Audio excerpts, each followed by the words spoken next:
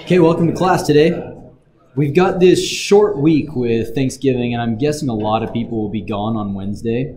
Because of that, I feel passionate about this topic, but this was a weird week anyways, so I thought we'd plug it in. If you can't make it on Wednesday, we will have a reading quiz and stuff, but it is important. I want you guys to know that this content won't be on the final, right? I'm not going to put a final exam question based on sustainability. I think you should care about it, because we're human beings. We live on a planet that we all share, so we should learn about this stuff, but this won't be on the final. So if you've got family travel or whatever else for Thanksgiving on Wednesday, you'll miss a few clicker questions, but that's about it.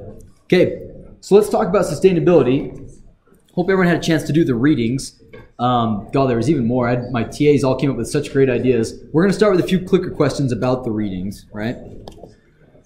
And we'll do some more next class. The first one says the following. The article about farming in the Netherlands claims that sustainable agriculture, A, is not a realistic goal, and that other areas of sustainability should be focused on instead. B, it means letting nature return to a state where humans have little or no part in agriculture. Or C, that it's possible by cultivating healthy soil, exploring GMOs, using insect protein for animals instead of plant protein, instituting hydroponic growth, and other novel technologies.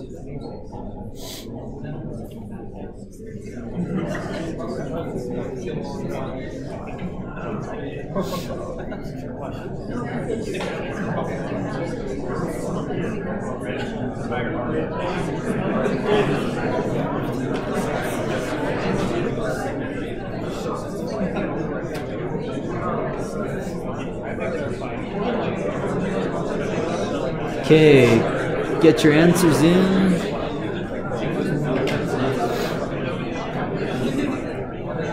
Okay, we're wrapping this one up. Okay, is it possible? Should we let nature take over again? Should we try and do it? Yeah, okay. Pretty obvious there. They put forward the argument that it's mostly possible. Somebody wants to return nature back to the way it was. I feel you. All right, how about this one? The Dutch researchers are studying sustainable agriculture in all of the following ways, at least according to the article, except breeding and testing seeds for germination rates, environments, and pest resistance, handheld soil testing devices to monitor pH and organic matter, cultured meat, also called in vitro meat, or meat grown in cell culture instead of inside animals, and then last one is using other insects to combat pests in crops.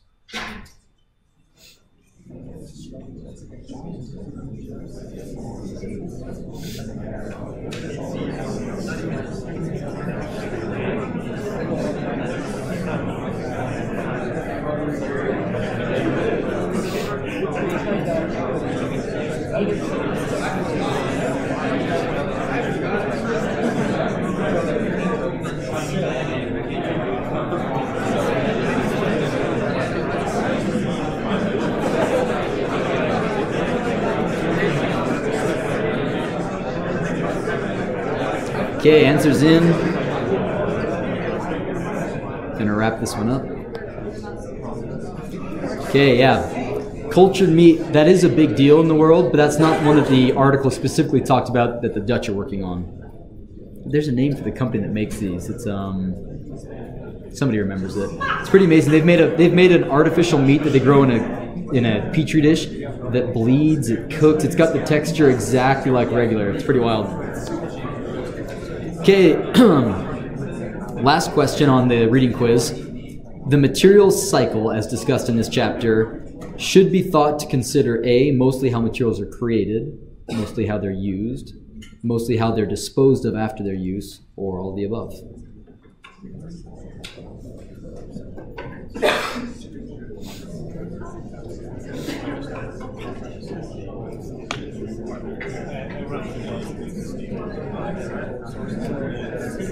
Okay, ending the poll.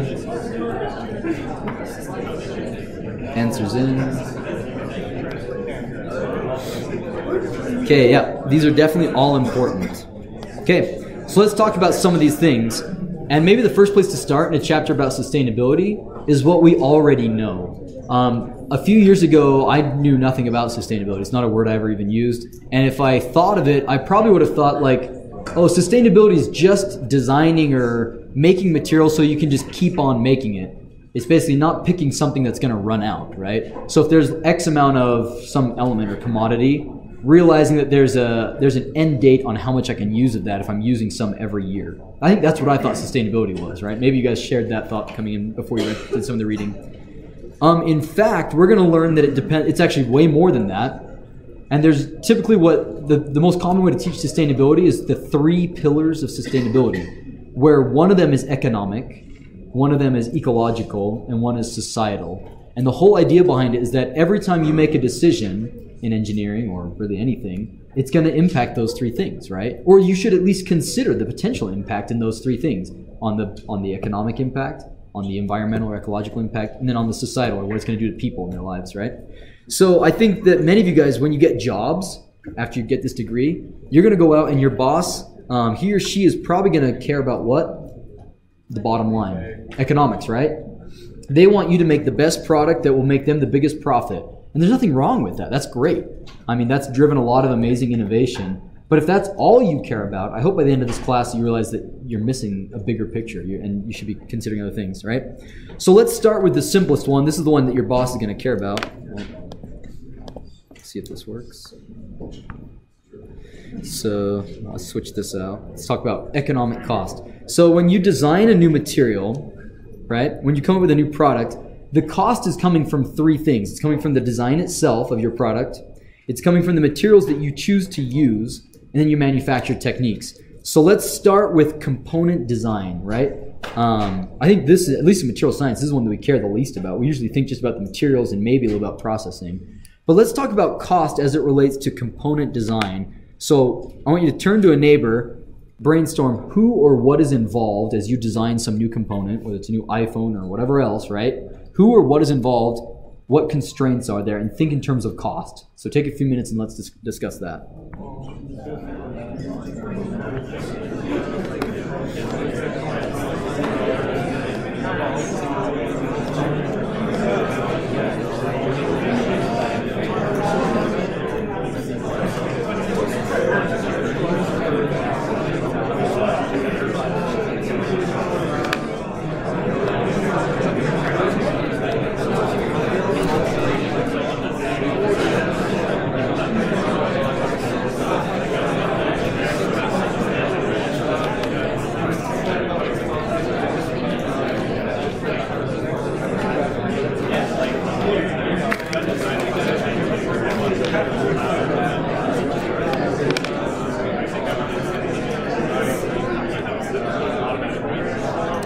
Okay, let's start brainstorming these.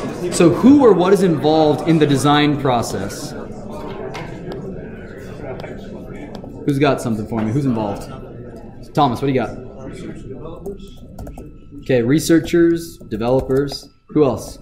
Who else is involved in this? Jeff? Graphic artists. Yeah, graphic designers and artists. Who else? Rob? If we want to go down the rabbit hole, 100% we know people who built the computers, the graphic designers. Sure, yeah, like the everything that, like the tools we use, Exactly. And the person who invented the graphic design program. Sure, yeah, right. All that goes into it. That's not something that, well, you kind of do indirectly pay for that. How does that affect cost? Somebody else doing something that you don't do, how do you pay for that? You have to pay Adobe. Yeah, you buy the software, right? So you're paying for it one way or another. The pen is not working, which makes me real sad. It's all right, we'll just type things today. Yeah, so people who made the tool, so you have to buy software or the manufacturer of that tool. Yeah, Zach? People that enact gun legislation. Say it one more time. People that enact gun legislation. So the legislation around it, absolutely, that's going to affect cost. What else? Who else influences this? Is there anybody else? The list last year was much longer. Consumers going to influence this, right? Who else? Yeah. The assemblers, so the manufacturers. Yeah, you got your designers or developers, but they're not the ones making it typically. You've got a team actually making these things. And was it Matt? Did you have a hand? Yeah. Marketing, absolutely. Marketing and let's say sales kind of put those together. Yeah, Rob? So whoever designed the factory that it's being manufactured in, depending on how efficient Yeah, the like, factory is. so the infrastructure, wherever that came from, infrastructure. Anything else? Yeah. Okay, raw materials, providers. For me, that's Sigma Aldrich and Alpha Azar. We give them tons of money every year to buy our materials so we don't have to make them ourselves. Rosa? Transportation. Yeah, you got to move things around, transportation. So this is in the design phase, a little bit less of that. Some of this is actually bleeding over into materials used, right? But that's fine for now. Anything else? Just think in the design phase. Who's designed something? Anybody come up with a product before as like a business competition? If you haven't, Utah's the place for this. I don't think people realize what a big deal it is and what great resources we have here. The Lasan Studios, Get Seated, Bench to Bedside. These things aren't everywhere. We have amazing resources. Anything else that we're leaving off on this process? Jeff? Engineers to say this will break or this will break. Sure, you might need consultants, right? Something that you don't do yourself, but you might hire somebody to tell you something, right? We all do this when we buy homes. You hire a consultant to do a house inspection, right? The title companies require it because they don't want to give you a loan until they know what the house is worth, sort of thing. Rob? Prototyping costs. Prototyping costs. So that could be engineers. Yeah, materials for. Let me hang on to that for a minute. What about patents? Are patents important? Or Matt, do you have a thought? Well, we clearly need some material scientists. Not what I was looking for. I was looking for HR, something we forget about because we're all technical and we're like, you don't need HR, you don't need human resources. We'll just start doing stuff. Like, no, you need human resources. So you need human resources, and that's actually a significant part of your overhead. And then patents, right? You're probably not patent attorneys yourself. You probably don't want to be defending it yourself because you could lose a lot of money by having a bad patent written, right? So you're gonna hire people out on there, right? All right. What constraints do you have when you're designing something and you're thinking about the bottom dollar? What constraints come to mind? I heard two things. One was what now? Environment. Okay, the environment. What do you mean by that? If you're building something on the mountain. Okay, the environment where it's going to be used or built. Okay, I like that. Elise? Yeah, can it be mass produced? Right? Is this going to be like a one at a time or not, Takara? Cost of just... Okay. How much you can spend? Okay, yeah. Like, what are your margins? Right? You basically know what consumers are willing to pay for it. So how much margins? So you know how much you can actually build around. Yeah. Is it Ali? Yeah. What was the name? Or what was the idea? Regulation. That's a really important one, right? If you're designing like a window on a car, are there regulations on fracture toughness, on impact resistance, on transparency? Right? You have to know these things. That'll influence it. Did you have one? Yeah, like size constraints. Yep, size. You could say weight the same way, right? Is it going to be too heavy or not heavy enough? Brandon? Waste from your processing. Manufacture, maybe. Yeah, like what do you do with that? Is it going to be expensive to get rid of it? Can you reuse it? Jeff? Materials and constraints, so it's not strong enough to align. Yeah, property requirements, right? Ryan? Availability. You guys are thinking way down the line. Just in the design phase. What about like timelines, right? It's going to be made on some sort of timeline. What about things like safety, right? We've been talking about fracture toughness a lot in this class. What about tolerances, right? Does it have to be to like 1,000th of an inch, or is like 1/10 of an inch good enough? Like it depends on what you're talking about, but tolerances are going to influence cost. What else? Anything else come to mind? Or like conflict materials. Conflict? Yeah, like conflict zones. Oh, okay. Yeah, absolutely. What about intellectual property, right? You have to think about what other people in the field have done and how you can get around that, basically. Yeah, Anders? Marketing? Yeah, how easy is it going to be to market or not? Anything else that we're missing here? Yeah, Rob? Specialized components, so they can be made into. Yeah, I'm going to leave that with mass produced, but that's exactly something you should consider.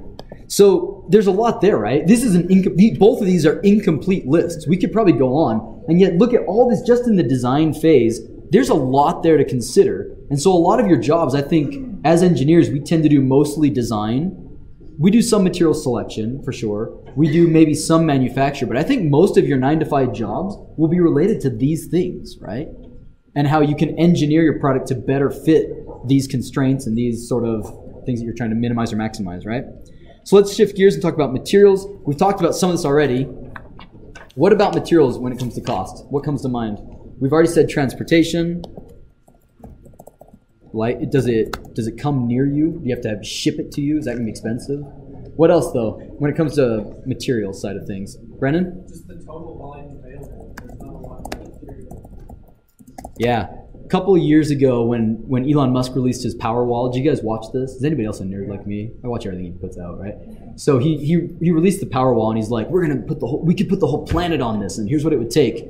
So I did some calculations because resource availability is a big part of what I'm interested in. There's actually not enough lithium on the planet to make batteries for our current power demands, right? So if you reduce our power and energy requirements, then you could talk about it. But right now, there's just not enough lithium on the planet. So I don't think they've done that analysis, right? Or maybe they know of lithium where I don't know it exists, which is, I don't know where that would be. John? Maybe that's why it wants to go to space so bad. So we'll talk about that later today with planetary resources, right? Yeah. So yeah, is there enough of your thing available that you can even do this? What else with materials? What else is going to dictate cost? In the way back, Zev? Oh, purity, that's a big one. We pay a lot of times if you're doing research on, say, optical materials or something where tiny amounts of dopants can massively change the transparency or the other properties, and you're paying for like 5.9 purity, so 99.999% pure, man, you're going to pay a lot of money, right? Even basic things like copper, iron, those can get really expensive if you want high purity. If you're okay with lower purity, you can bring costs down. Rosa? Let's leave that to manufacturing, right? Let's talk about processing in a minute, right? Brendan? I talked about the safety of the materials or more toxic. Yeah. I mean, for example, in the European Union, you can't make most consumer products with lead in it anymore. It used to be you could have lead, but it had to be encased and covered. They just, in very few instances, are you allowed to even use lead at all in the European Union right now. Lead wallpaper, paint used to be pretty common things. Now we've decided those are not safe enough. We don't want them, right? With good reason. What else? What else will influence it? I got environmental concerns. What if while you're making something you have to have scrubbers, right? Your process gives off lots of SO2 or NO2. You're gonna have to pay to scrub that because now EPA, rightly so, is saying we shouldn't just dump crap into the air. We should think about what's going into the air and set limits on it, right? We already talked about waste. Let's list that again. What about packaging, right? That's part of the materials cost. You make your product, but like there's an enormous amount of cost in the packaging. And who's bought a recent electronics device lately? Tell me about the package. Remind me your name again? Alex. What is it again? Alex. Oh, in the way back. So that's Alex, and in front of you in the red? Kobe. Alex and Kobe. Tell me about the product packaging. There's just a lot of layering and a bunch of, it's getting more and more complex. It goes from everything with connecting the screen and the back just completely around. Right. All bells and whistles. Similar experience, Alex? Yeah, it's like a really, well-designed box with a lot of them, like making it look nice. They look great. It has the impact that it's supposed to have. We like it as consumers, but like that's cost, that's waste, right? There's a lot of things that we should consider with that. Not just the fact that, hey, consumers like this more, we should do it. You should think, first off, are we spending more on this than we're getting out of it? And is there an ecological impact that we should care about? And so forth, right? Anything else? What about side products, right? You make something, but it produces something else. We deal with that in my lab. We make things, but we make a lot of acid side products, right? You've got acid with like partially dissolved crap in it, right? So that's not great. You've got new versus used. Can you start with something that's already out there, or do you have to start with something brand new, right? Yeah, Matt? It's labor material. I wouldn't think, I'm going to put that down in manufacturing with processing. We'll come back to that. So I wouldn't call that a material. Okay? I think we could go on, right? What about toxic? We already said toxic, right? Safety. What about rare things, right? If you're designing and you're using diamond, right, it's going to get real expensive real fast. It might be the best material in terms of materials properties, but it's way too rare, right? So thinking about the rarity or the cost of materials in and of themselves can be important. Okay, let's talk about manufacturing. Manufacturing, you've got to break it into two categories. You've got your primary manufacturing, and think of that like that gets you something close to your final product, right? Going from raw materials, whatever your raw materials are, to something that looks like final product. And then your secondary, which brings you close to the final of your final product, right? So it's the final machining, right? So raw materials, you got processing. That's a pretty vague term. Labor should go there. What else is there in your primary manufacturing? Yeah, Natalia? Energy costs. Okay, yeah, that's a big one. Energy costs. Are you making your own energy? Are you taking advantage of some natural resource? Like in the plant article you read about the Netherlands, how are they heating their the greenhouses where so much of their stuff's grown? said half of the Netherlands has geothermal resources, right? So they're getting a lot of that for free. That's something that's going to come into your equation for sure. If you had to pay for that yourself, that's going to get really expensive. Brennan? The time to process into the Yeah, time and like storage, right? If you've got a rate limiting step and that's what's slowing your process down and all your stuff has to pile up while you wait for that, you have to pay for somewhere that to be, someone to watch it, somewhere for it to be air conditioned, whatever it is that might have costs associated with it just sitting there in your factory. You're probably paying for it just being there, right? What else? Yeah. Transportation, so a factory with one part, just Yeah. Yeah, is it an industrial line where it goes from machine to machine to machine, or are you having to manually move things around a lot? What else?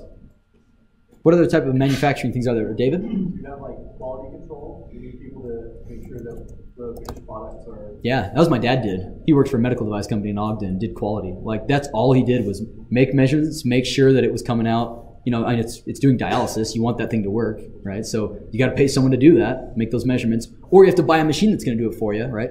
That's out there. What else? Yeah. Training. Training, software, both those are going to be in there. What are the tools we use? What tools do we use when we manufacture things? CNC always comes up. 3D printing increasingly is what we use. What else? Drills, right? Tools, right? All that's there. You've got like, gosh, we could go on and on and on. There's a ton there. There's the overhead associated with that. You got to have a place for those things to exist, right? So all this is influencing costs. There's a ton there. Rob, more? Yeah. All right. What about secondary manufacturing? Are there key things that are different there? One of the big ones is abrasives. You make something, whether you cast, like let's say you're making a new wrench or something. When you cast it, it's not going to be perfect. You're still going to have to machine that, right? So abrasives and machining is going to be very, very expensive. What else is there in secondary machining? What was that? Paint. That's a big one. Painting, a ton of cost goes into paint. What else? I think I put quality control there, actually. QA probably goes in secondary. Rob? Yeah, heat treatment. If you have to do some sort of, it looks like your final product, but you've got to heat treat it to get it to have the properties you want. Yeah. Like outsourcing? Outsourcing, okay. Where maybe you're not willing to do that, but you're going to pay somebody else to do it for you. That happens a lot. Painting and stuff. If you're the expert in making it, you're not necessarily the expert in getting it painted or whatever. Yeah, Ryan? Coatings, other coatings. Right? Anodized aluminum, right? This is now common on everything that's aluminum. We anodize it like crazy because it's better, it's harder, but it costs money to do this. Yeah. Okay, yeah. In terms of performance, yeah, I like that. So it now looks like the final product, but you're going to have to maybe upload software onto it or tune it in some other way. Haley? Assembling costs, right? You got all the different pieces. It's got to come together. The packaging can go there too. Okay, let's do one more, Jeff.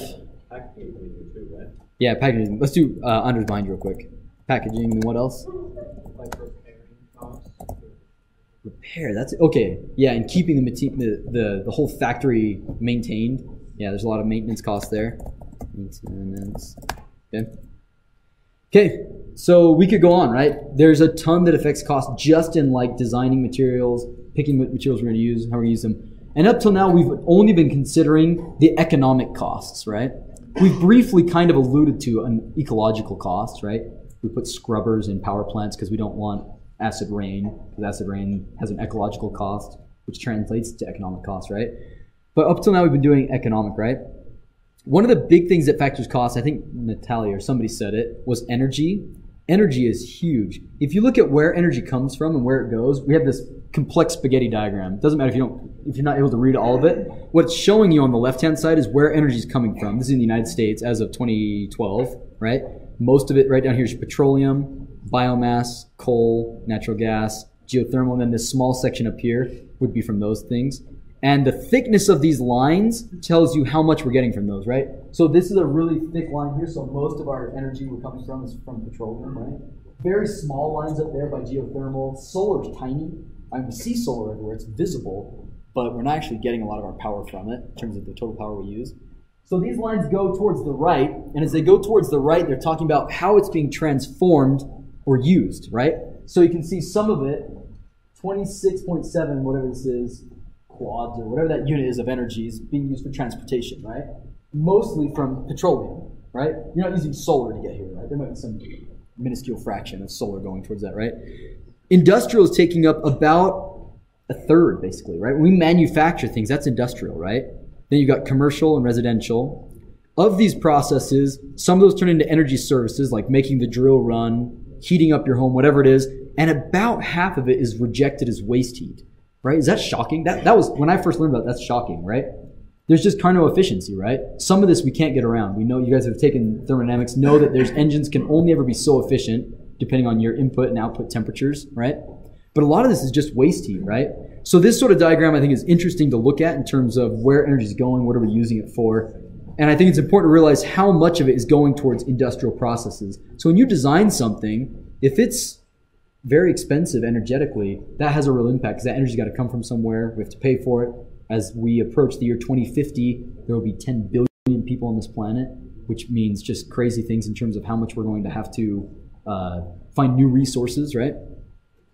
Something that I've done research on is on crustal abundance and the availability of materials, right? So for example, we've got our periodic table. We've seen it a million times in this class, and we kind of treat it like it's just a playground that you can pick and choose from there, and it's all this stuff is available. But the fact is that some things are certainly way more available than others. So something we built is a website that allows you to calculate how available things are in real time, right? So you can go to, right now on any one of these things, and you can click on it, say beryllium. It'll tell you right now what's the abundance of it, right? In terms of ppm, what's the scarcity, which is just the inverse of the abundance, right? And then we introduced two new measures called HHI for production and HHI for reserves. HHI is short for the Herfindahl-Hirschman Index, so some economists came up with it. What it is it's a measure of how concentrated a market is. Why do we care about that? I think I've got some examples in the slides about that. So let me show you how we calculated this first off. So think of it in terms of supply and demand. If there's a lot of demand, but the supply side, there's just one person producing something, that's really good to be that one person because everybody wants your product and you're the only one who makes it, right? That's a monopoly. So that's good for you, but it's not necessarily good for the consumers, right?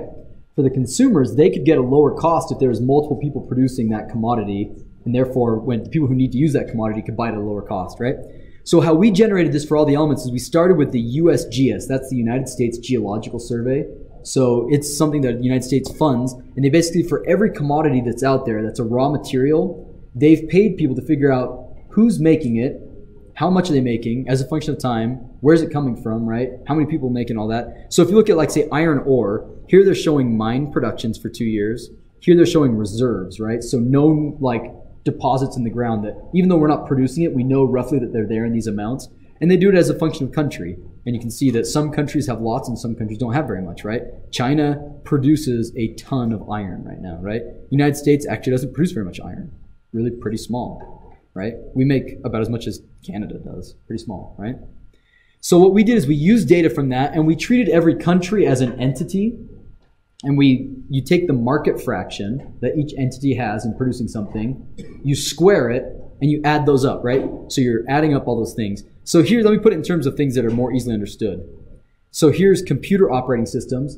You've got basically three options with computer operating systems. You've got Windows, you've got Mac, and if you're crazy, you're using Linux, right? Crazy, like brilliant, or crazy. It kind of goes both ways, I think, with Linux, right? That's your options, right? And Microsoft dominates. It's something like 90% of computer operating systems. So 90%, you're going to square 90%. You're going to add maybe the 9% coming from Apple, so 9 squared, and then plus maybe 1% from Linux, right? That's your Herfindahl-Hirschman Index. So that number, if you had 100% market fraction, it'd be 100 squared. That's going to be 10,000, right? That's the highest it can ever be. On the lowest end, let's say that something is like infinitely distributed, it can approach 0. So moving down from computer operating systems to smartphone operating systems to search engine site traffic, right? Google's the big one here. Social media traffic, I'm sure that's Facebook. Carbonated soft drink preference, shoe preference, right? Domestic airline down to vehicles. As you move towards the left, it's getting better and better for consumers because your options are becoming more and more available. So what we did is we said for different materials, for whatever application it is, for whatever new gadget, whatever it is, you can actually plot these on a scale that will show you concentration, right? So on the x-axis is your HHI for production. It's telling you the concentration of who produces something. The y-axis is scarcity. So you want to be down low. Things like titanium, that's what most dirt is. Dirt is aluminum, magnesium, titanium. It's these common elements. Moving up towards copper, tungsten, silver, platinum, obviously that's going to get more and more expensive. So what we allowed you to do is we allowed for a simultaneous performance and resource consideration. You can plot things on this axis, which will show you resource considerations. If you're up here, that's not a great place to be. If you're down here, that's a great place to be. And then we said that the marker size for each one of these families of materials scales with performance. So big markers are great, but take a look at these ones at the top. Those big markers, those are for chalcogenides, which are made of tellurium. So this is for the field of thermoelectrics. That's mostly what I work on. Thermoelectrics take heat, waste heat, turn it into electricity. These things are, on average, as rare as platinum. So it's stupid to work on them. Like, why are we wasting our time on these materials that are never going to get inexpensive because tellurium is the 9th rarest element on the planet, basically. This is the sort of things that we try to tell people in the field. Like, if you do this resource analysis, it should direct what materials you choose to work on. You guys should care about this. If you're designing heat sinks, if you're designing struts, or whatever else, think about the availability as well as the scarcity of those materials. For example, rare earths out here. These materials are these pink ones. Great performance. You've got some big markers, but they're very concentrated in terms of production. They're not actually that rare. They're about as rare as tungsten to silver. They're not crazy, but they're very concentrated, which can lead to cost. Meanwhile, you've got other materials like these ones here, these purple ones. Those ones combine pretty good performance. The markers are pretty big, but they're way more available and they're very widely, they're not concentrated in their production, right? So we put together a periodic table. For every single element, you've got 3 categories. The bottom one is abundance. The left and the right have to do with HHI. And you would love it if this entire periodic table was all dark blue. That would mean that it's great. It's available, and everyone makes it so you can get it for low cost. But that's not how the world works. You've got some things which, like the rare earths, despite their name being the rare earths, they're not actually that rare. This bottom triangle shows you how abundant they are. They're kind of like medium to high, actually. They're actually not that rare, but they're extremely concentrated in production. Countries have them, like this right-hand one is blue. Most countries have rare earths in the dirt, right? They wanted to dig them up, they could get it. But nobody does it because it has huge ecological impacts when you try and refine it. One country doesn't care, and that's China right now. Australia increasingly, and now the United States are actually starting to get in the game because rare earths are just enormously important. Why? Because of things like dysprosium and neodymium. Those are rare earths. Those, I hope you've heard of those as magnets, right? A neodymium magnet, dysprosium magnets. If you have wind turbines, how do you generate electricity? Magnets, solenoids, right? Magnets. You have to have strong magnets in there. In your vehicle, I saw a diagram recently. It showed 14 different places where you have magnets in your vehicle. Anytime you have an actuator, like motors, these things are all actuators. They rely on magnets, right? So these are really, really important that we care about them. Josh, question? White was, you can't guess it. Technetium exists for milliseconds, so we don't guess anything about it because it's not a real material. This one, PM. I can't remember what that. I can't remember what it stands for. I don't know what it actually is. Anyways, and some of these rare earths, noble gases, you don't actually use them for anything, so we left them off. It means we don't have an estimate. Yeah, Rosa? Maybe this is a silly question, but why can't you just make one? That's a great question. We haven't cracked the code on that. Some things we know that, like nuclear decay, if you start out with uranium, right, and you're making uranium for fuel, we know that as it decays, it does turn into other things, but we have not figured out how to just dial up any material, any element that we want, right? We don't know how to take 2 carbons and join them to make, whatever, 2 carbons. I don't know if it's silicon or not, whatever it is, right? We haven't figured out how to do that yet. Yeah, Brendan? Also, fusion takes a lot of energy. It also takes a ton of energy. And there's also byproducts like radiation, which you may not be happy about. Good question. Alchemy's, they've been trying to do it for thousands of years. We haven't cracked the code yet. All right. Let's return to these rare earths. What we plotted here, this I think is a good illustration on why you should care about concentration of who's making this element. So I've plotted here on the y-axis the percent of the January 2008 price. So whatever the price was there, if it goes up or down, we're saying it's going up or down based on that price. And then year shows you what's happening. So something around 2011 happened, like gold didn't change. So it's not like there was an increased demand and production of all things that year. Something specifically happened to those elements that year. So what happened was what? Anybody know the story here? What is dysprosium? Dysprosium and neodymium, those are two rare earth metals. And they were expensive to start with, but they went through the roof. Like a 2,000% increase. That's crazy. So what happened is that year, China decided that, hey, they wanted to make wind turbines. They wanted to make all the things that we're making, and they need the rare earths to make those too. So they put an export cap. They said, we're only going to export 20% of our production, right? Which caused huge speculation, right? So this is not that, this is absolute speculation. This is people in the stock market saying, hey, this is a commodity that is really valuable. I'm going to buy it because I'm betting that it's going to get more expensive as more and more people realize it's important. In the year 2012, they took this case to the World Trade Organization. China lost there, and they had to basically remove their export tariffs. But this is why we ought to care about that. If you're a company that was making turbines in the year, 2010, you started your company, things are looking great, you hire a bunch of people, and then all of a sudden 2011 comes along, you're completely hosed. You're just completely out of luck. You cannot afford these costs, right? So it'd be way better had you chosen a material on this diagram for whatever your technology is, something way down here, because if one country says, I'm not going to play ball anymore, and it doesn't have to be countries, by the way. These can be manufacturers, right? These can be companies or whatever else. If you're picking something that's only coming from one provider, you're just opening yourself up for problems with scarcity and criticality. Yeah, Zev? So why there's a lot of work with making alloys or things that could do the same thing using more common materials. Absolutely. It could be a lower cost material or it could be a more available one. So right now, non-rare earth magnets is a big research area. In the field of material science, the Department of Defense, for one, Department of Energy, they both are funding lots of research on alloys that are great magnets, as good as the rare earth ones or close to it, but don't have rare earths in them. Not because rare earths are rare. We know that they're everywhere, but there's problems with criticality there, right? And getting up to speed to start producing them is a decades-long process. It's actually very hard to do. Rosa? What do you mean criticality? Criticality, that just means that even though it's available in terms of abundance, it's not available that you can buy it from somebody. Or it's not available at a cost that you can afford. And there's lots of examples of this. Rare earths are just one. Another one is rhenium. So where's rhenium? R-E, right there. So it's this one. This guy is another one where it's actually pretty well distributed. Everybody who's got a copper mine, which is almost every country, they can produce copper, and one of the byproducts of copper is rhenium. Very small amounts though. So there's not a ton of rhenium. It's actually very, very rare. But every single jet turbine engine in an airplane or gas turbine engines generating electricity, they have to have rhenium in them in pretty large amounts. And if you don't have it, then you're out of luck. So if you're a company like Honeywell or General Electric or there's different companies that make turbine engines, they actually stockpile rhenium, and they're desperately looking for ways to both recycle it or just avoid it. If you could make your turbine engine alloys without the rhenium, beautiful. You're in great shape. But that's just not the world we live in right now. So they're looking for solutions. Yeah, and the map, forgot your first name. Something Haglock. Landon. So I was just wondering, what does rhenium add to? So it has to do with the grain boundaries.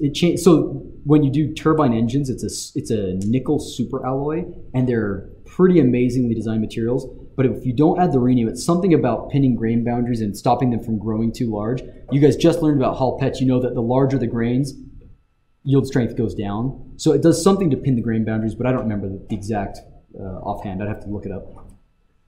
Okay, so we've introduced the case on why we should care about how much of these elements there are, where they're coming from. There's a lot more though, right? Let's talk about, in addition to the economic considerations, which is the main thing we care about, let's talk about ecological and societal impacts. One of the things to do that is to introduce this cradle-to-cradle or life cycle analysis. And this is fundamentally a different way to think about materials. Rather than saying, I buy my copper from Kennecott, they dig it out of the ground, I put it in a heat sink that goes in a computer, which lasts 5 years, and then a consumer doesn't want it anymore, and it goes to a dump, and I'm done, and I just start over, right? That's the old way of doing it. That's cradle to grave. Instead of doing cradle to grave, you want to do cradle to cradle, right? So again, you're starting where things come from, right? So they're coming from somewhere. Raw materials come from somewhere. That could be plants. It could be you're digging out of the ground, whatever it is, right? You turn it into something, right? Organic and synthetic materials, right? You manufacture it into some sort of widget, some sort of product, right? People use that, and Cradle to Cradle says, how great would it be if you could then, from consumers, get them to turn it in. You could do some other synthesis step, and you could manufacture this again over and over. This is basically recycling, right? This is nothing groundbreaking here. But even though it's nothing new, engineers have neglected to design for this. What do I mean by that? Let's go back to our magnet problem. In a car, there's like 14 or 15 places where magnets exist. They're tiny, and they're like boxed in really complex housings, right? So even if you wanted to recycle the magnets out of cars, it's a pain in the butt. You have to pay somebody to chop into all 14 different spots, pry these things open, try and identify what's the magnet and what's other stuff, because they look kind of like metals, right? So we don't design for it very well. So something to have in mind is we ought to start designing in a way that things can be easily recycled, right? Not something that is considered very often, right? Or even better, what if you don't take raw materials that you're going to dig up once? What if you take things that can just be grown over and over again, right? Organic precursors that can be used continually. Again, and one of the reasons why we have to think about this is because right now the Earth is a closed system. Somebody mentioned this, John or somebody mentioned that people have thought about ways to get out of there. So if you click that link, it'll take you to asteroid mining and the companies that are talking about doing that. But for now, what's on this Earth is pretty much it until we get creative on how to dig things up on asteroids, right? And right now, we are extracting a ton of materials, 15 billion tons of raw materials. And some of these things we're actually running out on, right? Lithium is going to be a perfect example. Lithium batteries are everywhere.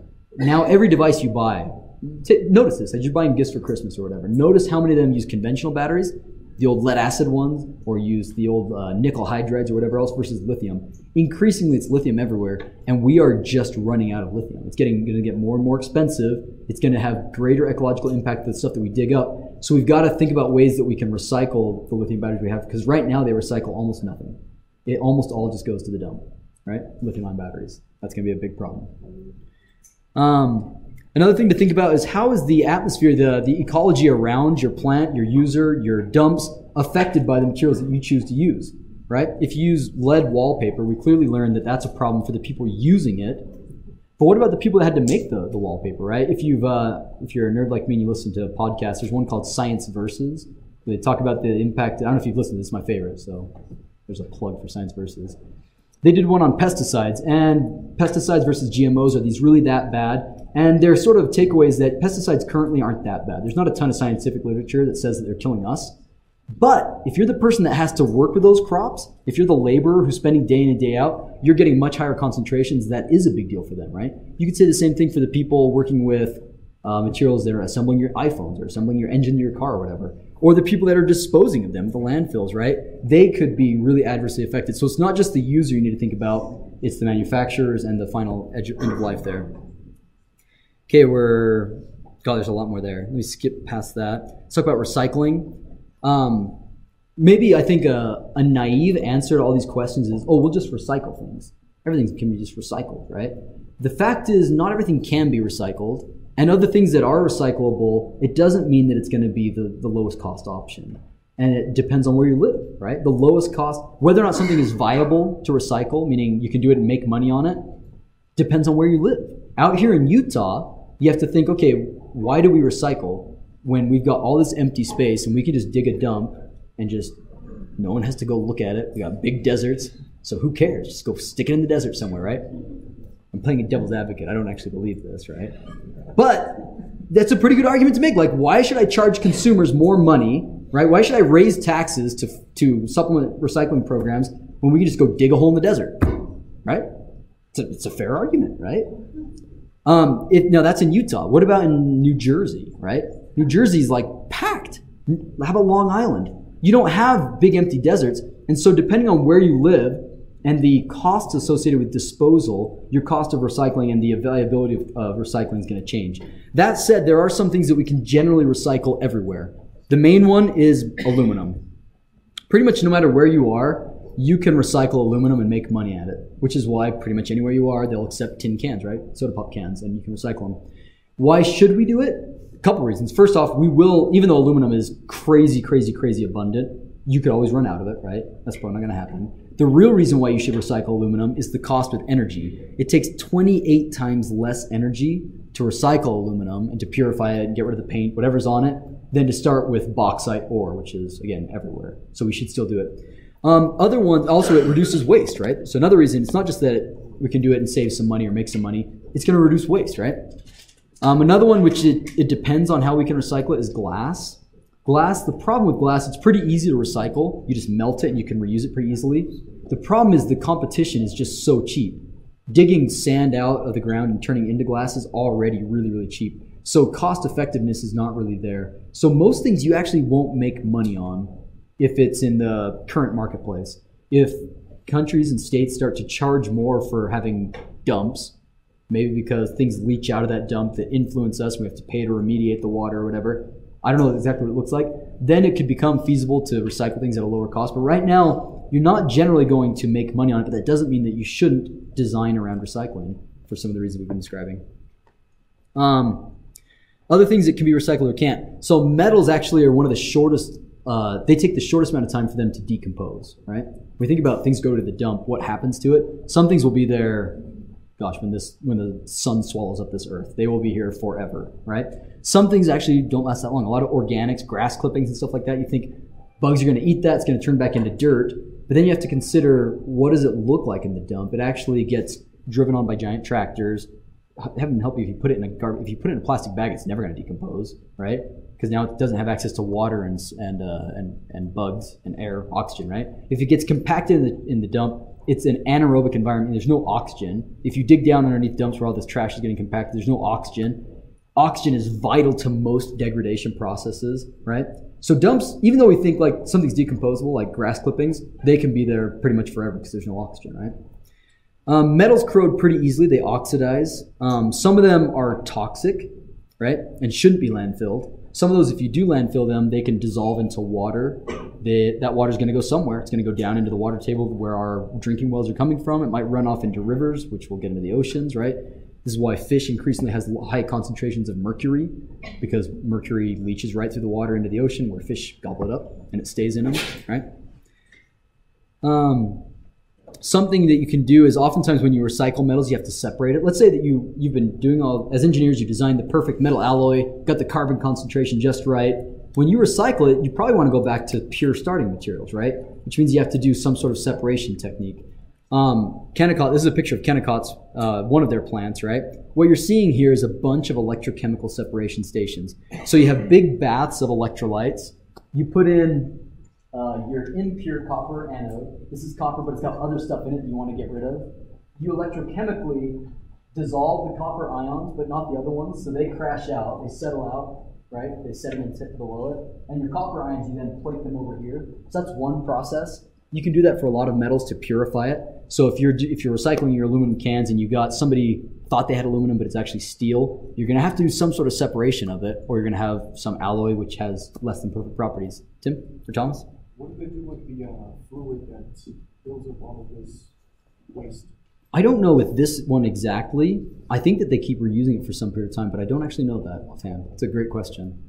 And I'll tell you what they do use with the stuff that falls off, the impurities, this stuff that sort of settles at the bottom that isn't copper, that's where your tellurium is coming from. These people that make thermoelectrics that use tellurium, it's from some tiny trace amounts of tellurium and selenium and all this other gunk that's in there, right? So some of these are commodities you can turn around and sell, and some of it you might have to pay to get rid of. Okay, we talked about glass. Polymers, we've already said something about this early in this class, but when you turn any polymer over and it's got a number on the bottom, that number is telling you what bin to put that plastic in for the exact same reason that we can separate metals electrochemically pretty easily. It's very difficult to separate polymers. We don't have this electrochemical route. Maybe they have different melting points. They might have slightly different densities, but it's going to be really hard to separate plastics. Therefore, it's important to put them in the right bin. And right now, how do we do that? If you live in Salt Lake and you do recycling of plastics and stuff, it all just goes in one bin, and actually a person is separating this by hand. So if you want to make a lot of money, come up with a clever way to separate plastics, right? Because that would make separating plastics easy and therefore low cost. That would make recycling better. That would be dramatic. It'd be a game changer. So it's not that there's no research happening here. I went to a conference that was talking specifically about recycling, and they had a machine, it's a conveyor belt, and it was looking at metals across it, and in real time they were doing X-ray diffraction, which we learned about in this class, and it was parsing out what materials were what, and in real time it had robots switching them to different tracks, right? Can we do it? Like, is it technically feasible? Yeah, it's just really expensive right now. So we need lower cost ways to do this. Okay, we're about out of time. So next class we're going to talk more about this. Let me just leave on one last note here. If any of this has even kind of resonated or seemed interesting or seems at least like maybe I should care about this, can I recommend a book? And this book is really middle of the road. It's written by a guy named Ted Nordhaus. It's called Breakthrough: Why We Can't Leave Saving the Planet to the Environmentalists. And just to tell you that this is middle of the road, both the Wall Street Journal and the New York Times say this is a wonderful book. If you're familiar with these places, that tells you something about it. I think it takes a very pragmatic, pro-growth, innovative approach to fixing some of the big problems that we face as engineers. Okay, next class we'll talk about some of the articles in detail and we'll have a discussion about it. So come ready to debate.